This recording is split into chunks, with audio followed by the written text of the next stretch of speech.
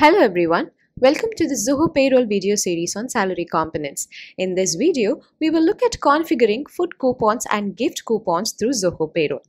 Before going into the configuration, let us take a minute to understand what food coupon is. Food coupons are tokens that businesses gives to employees to have a meal while at work. In contrast to a food allowance, no cash is given to the employees in this case. Only vouchers which can be used to pay for meals are given to the employees.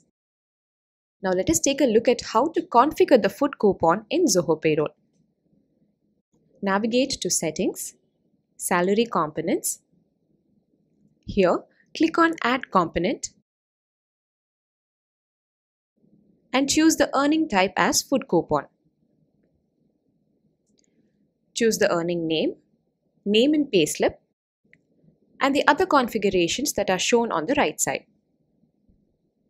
Once the configurations are done, please click on Mark this as active and click Save. Please note that when the food coupon component is created, there is also a one-time post-tax deduction that gets created in the name of food coupon deduction. Now let us take a look at the taxability of food coupon. The Income Tax Department of India recognizes food coupons or meal vouchers as a tax-exempt entity. An example, the amount of coupons your employees avail are not included in their taxable salary. This is the reason behind showing it as an earning and as a deduction too. Typically, when a deduction is added for the same earning, it does not make any difference to the gross salary of the employee as the amount gets nullified. Now that the component is created, let us take a look at how to associate this component to the salary structure of an employee.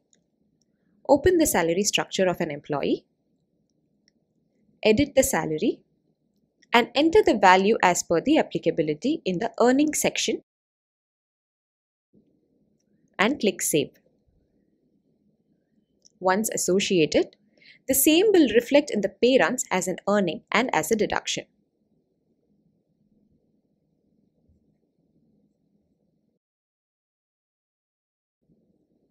Pro tips.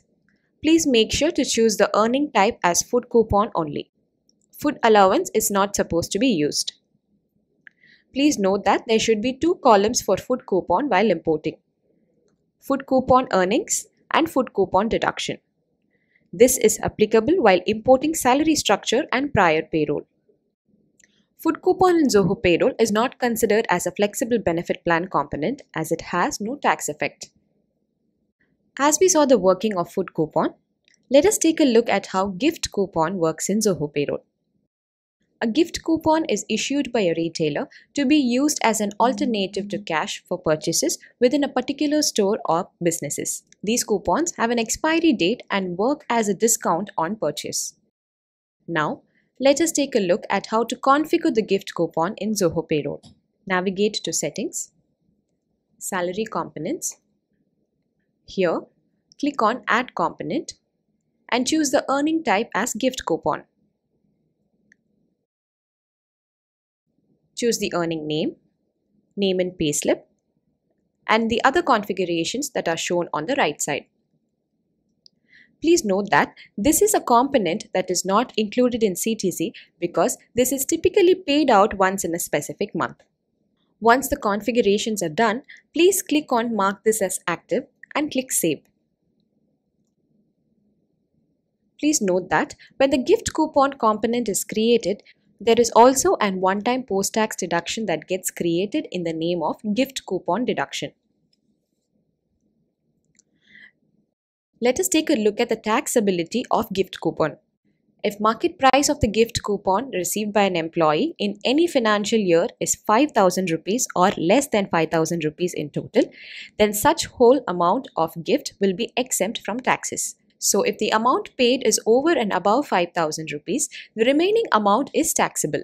For an example, if the gift coupon amount is 6,500 rupees, the first 5,000 rupees is exempted from taxes and the remaining 1,500 rupees is taxable.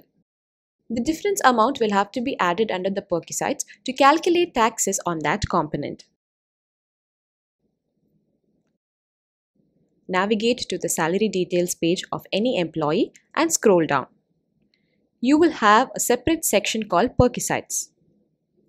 Click on the View button and enter the difference amount in the gift, vouchers, etc. and click on Save. Now when the pay run is created, the amount of 5,000 rupees is added to the earnings. Alternatively, you can import the same by using the one-time earnings and deductions file. Pro tips: choose the earning type as gift coupon and not as custom allowance. If the gift coupon provided is more than 5,000 rupees, please make sure to enter the balance amount in Perquisites.